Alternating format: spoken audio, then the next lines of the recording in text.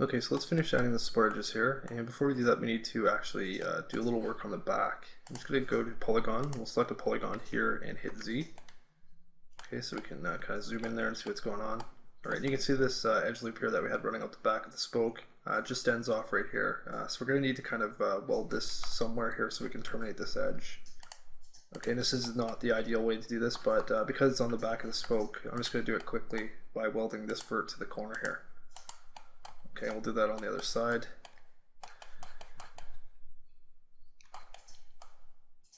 Oops, let's go to target weld. And just weld that over to that one. Okay, we're going to need to do that on each of the spokes here, and I should have done it before we actually rate it, but we can just clean it up quick. Alright, so same thing on each one, weld that back one to the corner. Okay, if you're having a little bit of a problem seeing it, just grab a vert and hit Z, it'll zoom in on it.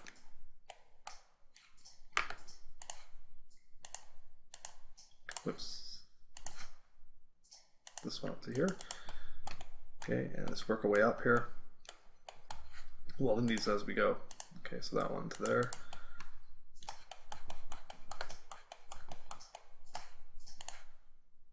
This one up to here. And we could probably actually do this from the back.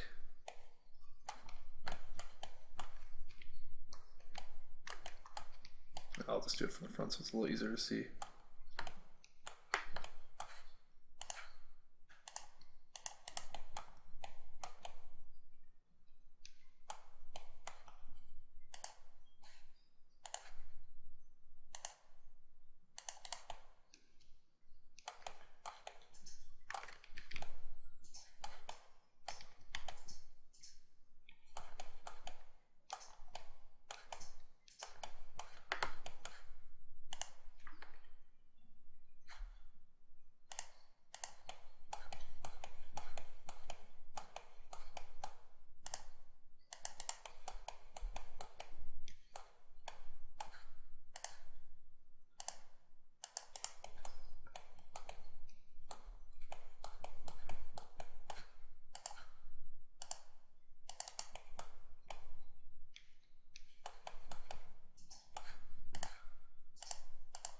Okay, so just keep working along the back, welding these to the corners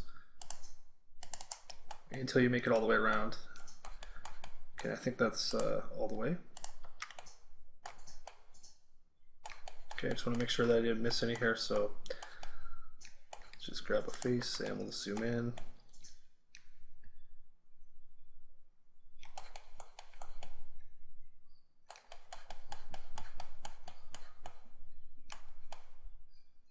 Okay, we can actually test it by just doing a ring on the back edge here. We'll do a ring on that. If it rings around, then you've got all the welds.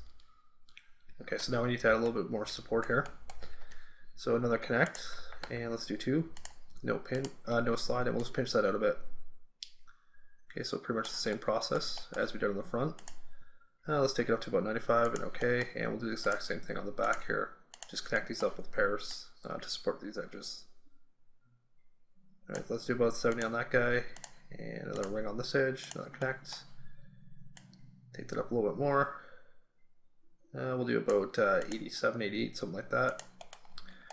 For the outside here, we'll do 2 segments as well, and we'll just dial that down a bit. Let's do about 20 on that one. And the exact same thing here on the top. Let's grab one of these. Another ring, another connect, and we'll just do that about 20 as well, and same thing on the inside here.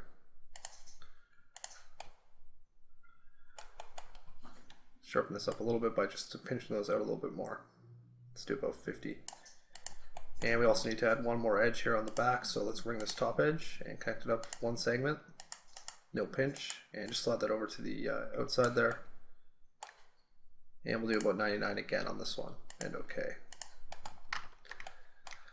Okay, so we're almost there. We still need to do something with the center. So let's go maybe into the right view again. I'm just going to zoom in on the center here, and we'll go back into the display panel and uncheck hide frozen objects. Let's also switch this back to the left view.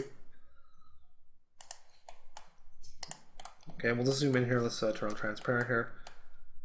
Okay, and you can see that we kind of have the lug nuts there in the center, just kind of sunk into the surface. It's a little hard to see on the blueprint, but this should be pretty simple for us to do.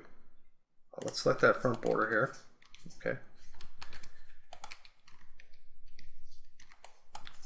And I'm just going to scale that out a bit. Okay, so we'll scale it out to the outside. Gonna leave it a little bit in more than it looks on the blueprints, to about there. Okay, we'll go back into perspective here. And I'm just going to go to move, and with the border selected, I'm just going to hold down shift and drag that in on the x-axis to kind of extrude those faces in. Okay, like that. Then we'll go back to scale, hold down shift, scale it on the triangle here to kind of extrude it in, and we'll just check to make sure that that's far enough. Let's bring it in a little bit more. Okay, I want to make sure we have enough room to put those bolts in the center. And we'll just extrude it out again, maybe here. Okay, so use the move tool on the x-axis. We'll bring it out maybe about even with the rest of the rim. And we'll hold down shift in the left view and just scale it a little bit more here. I'm going to go all the way until it closes up, pretty much.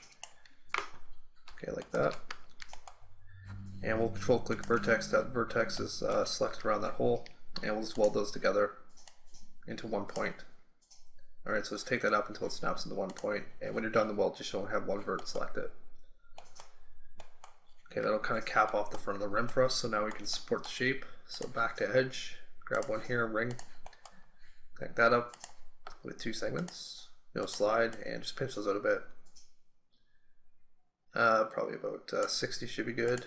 Exact same thing on the inside here, a ring and a connect. Take it up a little bit more. Let's do about 75 maybe about 80. And we'll just repeat that process in all these edge rings.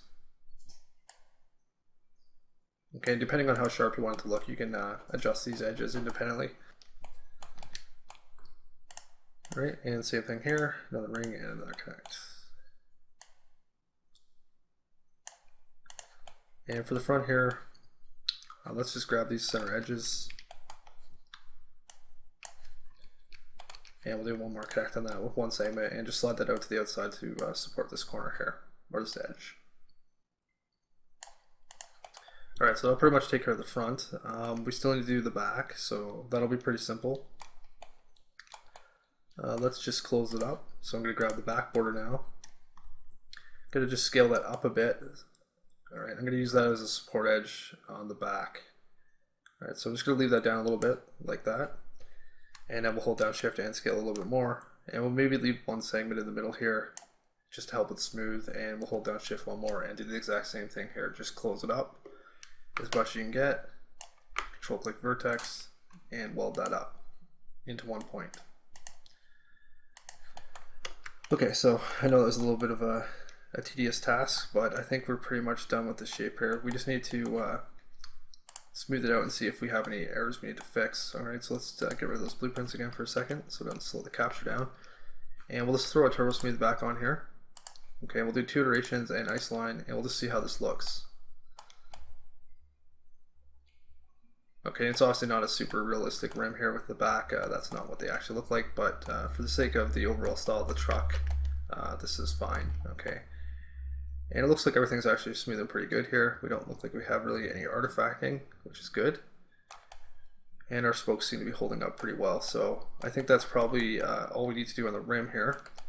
We do still need to do the lug nuts as well as a simple kind of brake rotor in the back there, and then the actual tire. And the tire is actually going to be a little bit of a challenge to model as well. We have quite a complicated tread pattern on that. Alright, but we'll tackle that next. And now would be a good time to save. Okay, so let's go back into the display panel here, and we'll just uncheck the box again to get our blueprints back. And we'll go back into left view. And the next thing we'll do is just model out those lug nuts. Okay, so we'll zoom in on this again, and you can kind of see the shape of them there. Alright, these will be pretty easy for us to model, so let's go back to the crate panel, and let's grab maybe a cylinder for this. Let's draw it out over the top one. Okay, don't worry about the sides, we're going to figure that out in a second. We do want it to have 6 sides, so let's take that up to 6. We can get rid of these height settings, we don't need those. So Just right click the spinner there. And we'll also just move this towards the front here so we can see it. Alright, so let's pull that out in front of the tire. Apply our blue shader to it.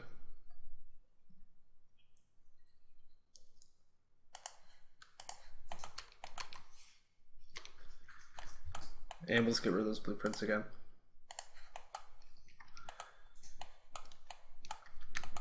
Okay, so let's maybe adjust the settings here a little bit. We don't need the radius to be too big. Let's just push that back a bit so it's kind of fit into the rim.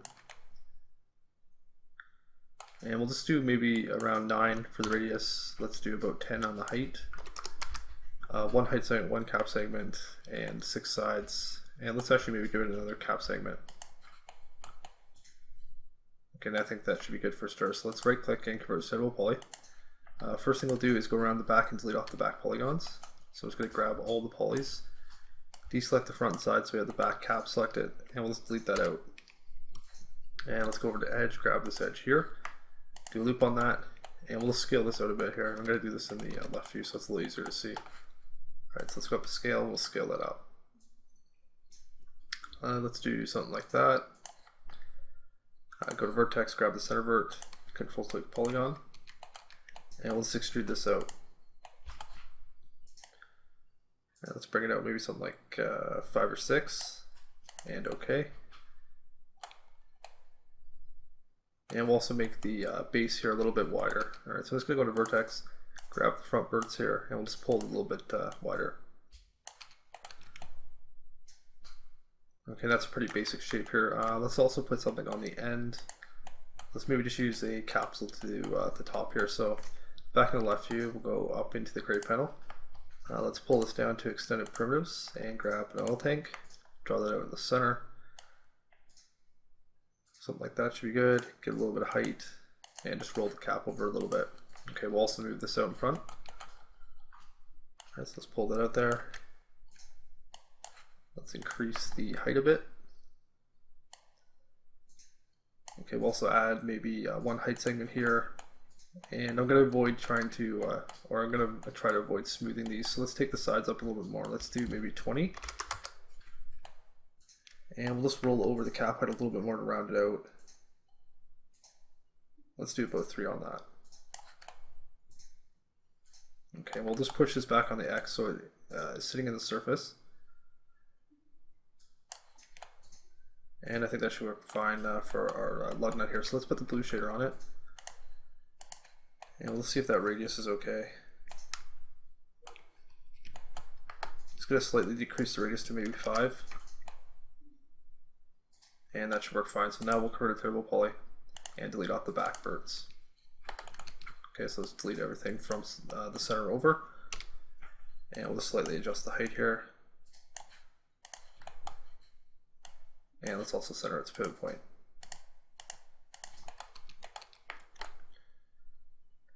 Okay, that should work fine. So let's maybe reselect the cylinder here. Whoops. I'm just going to hit Alt Q. And we'll just chamfer down some of these edges. So let's go back to edge. Let's grab this one and maybe the front one. Loop those. And we'll just roll them over a little bit. Let's do about 0.6. Let's also get this one here. So loop that edge and chamfer. And we'll tighten this one up a little bit more. Something like that should be good. And let's also maybe just give these a second chamfer here. So I'm just going to grab these 2 edges here, as well as the 2 ones here. Do a loop, and we'll just do a little bit more of a tight chamfer on these, just to sharpen those edges up. Okay, I wanted to have kind of a flat edge on each section.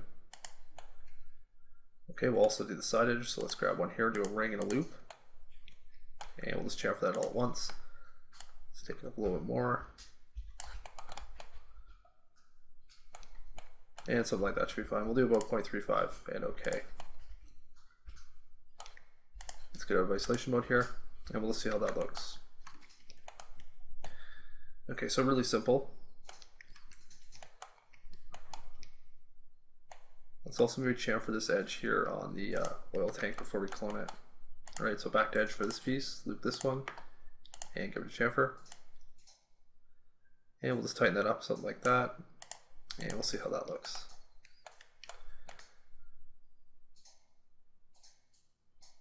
Okay, if you want to, you can maybe put a smooth modifier on here just to get rid of some faceting. We'll see if it makes any difference. Let's just try it. Let's go down and put a smooth on, and we'll hit auto smooth. Okay, that still looks a little bit crappy there. Let's delete that.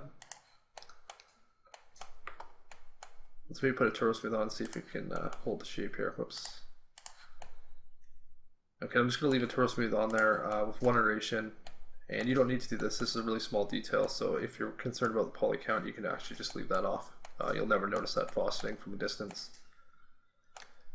Okay, so let's maybe grab both these pieces here, and let's just do a group on them. Okay, we'll just call that lug maybe 01, and okay. And we'll go back to left view one more time. I'm just going to grab the rim here and make sure that the pivot point is centered, so it looks like it's right in the center there. Let's reselect the lug nut here, and we'll center the pivot on the group here. And with the button still pressed, I'm actually going to align it to the rim. Okay, so we're going to go up to the line tool and click on the rim, and we'll do X, Y, Z, and we'll just do pivot point and pivot point, and okay. Okay, that should move the lug nut's pivot point right to the center of the rim, which is where we need it for the array to work correctly. Alright, so we'll turn the button off now, and we'll go up to tools and back down to array. Alright, let's put our settings back in here, 360 degrees on the Z. We want copy, and we want 7 of these. So let's hit OK to that, and that'll give us our lug nuts there.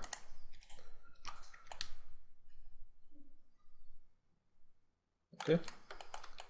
And if you want to, you can come in with rotate and just give these a little bit of a spin, just to change it up a little bit, but I think I'm just going to skip that for the tutorial.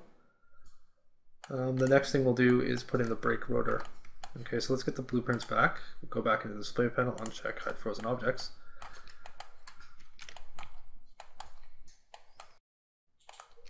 Let's just actually right click and unhide all.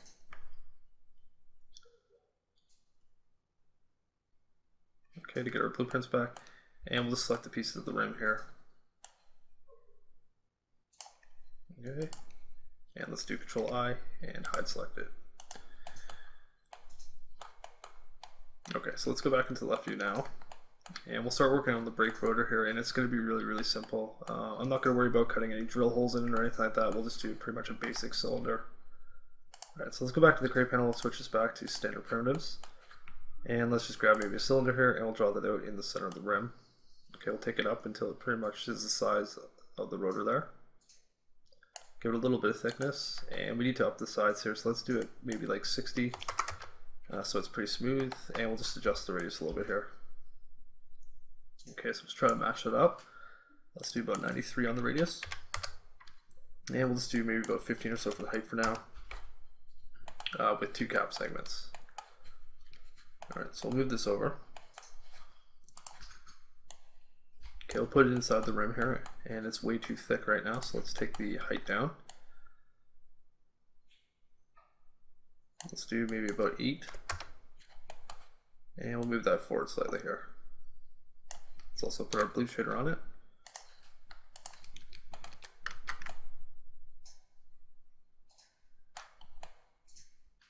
Okay, that should work for size. So let's convert this to editable poly now.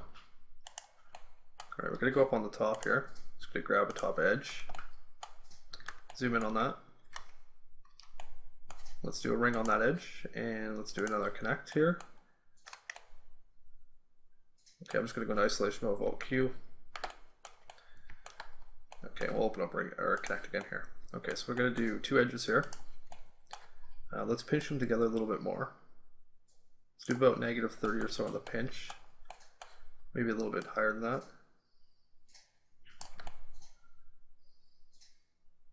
Let's do about -20 with 2 segments and no slide. Okay, and we'll just kind of extrude this in so it looks like there's 2 pieces here. Okay, so let's grab the center edge there, another ring, Control click polygon, and we'll just extrude this in by local normal. Alright, so let's take the height down to a negative amount, and we'll just punch that in the top a bit. Let's do about -3.5, and okay. And we'll just give these edges a quick chamfer here, so I'm going to grab the 4 top edges, another loop, another chamfer, and we'll dial that down a bit, maybe about 0.35, and okay. And if you want to, you could actually do the 2 in the crack here. It's probably not necessary, but I'm going to do it anyways. So grab an edge on each side of the hole there, and loop those edges. Okay, just like that. And we'll just chamfer that as well. Okay, something like that should be good. And we'll maybe just pull out a piece here in the center to set it on the rim. Let's maybe get out of isolation mode for a second. Okay. And we'll just look at this in the front view. Okay, let's grab an edge on the center loop here. We'll do a loop on that. I'm just going to scale it down slightly here so it better matches up with the size of the main part of the rim. Okay, so we're just going to go to scale. We're going to slightly scale this down. Okay, something like that should be good. And let's also center this piece to the rim again. Okay, so we'll go up to the line tool and we'll just click on the rim, choose the same options here, and hit OK, just so everything's centered. And now we can just extrude this out a little bit. Alright, so let's grab the center vertex, control click polygon, and we'll just open the up extrude here and take it up to a positive amount. I'm just going to pull that out a little bit. Let's do about 10 and OK, and then we'll just go back to edge and just chamfer down these 2 edges here. Okay, so just do a loop on those and a chamfer. Take that up a little more. Something like that should be fine. Okay, so pretty simple. All right, I'm just going to push it a little bit closer to the back of the rim here, so let's move it forward on the x-axis. Let's look at this in the side view. And we'll leave it about there. Okay, I'm going to spin around the back here. Let's go to wireframe for a second. And let's actually maybe just grab the rim for a sec. I'm going to hit Alt-Q. We'll zoom in on the back here. We're going to pull this out a little bit farther than what we have. Okay, so let's drop back down to the edit poly. Same process here. Select this center vert. Control click polygon.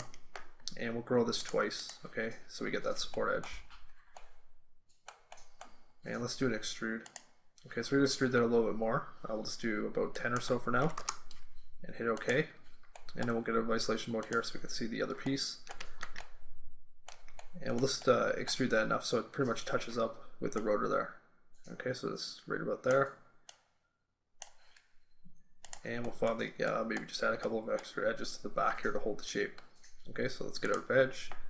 Alt-Q one more time. Zoom in here, drop back down, and we'll just add one more support edge right around the top side here. Okay, so let's do a ring right here. Another connect, one segment, and just slide that towards the back. And we'll go pretty close, maybe about there, 80 or so, maybe 85, and okay. Okay, now I'll keep a hard edge there, which is what we want. Okay, I think that looks pretty good, so let's get out of isolation mode one more time, and we'll see how that looks.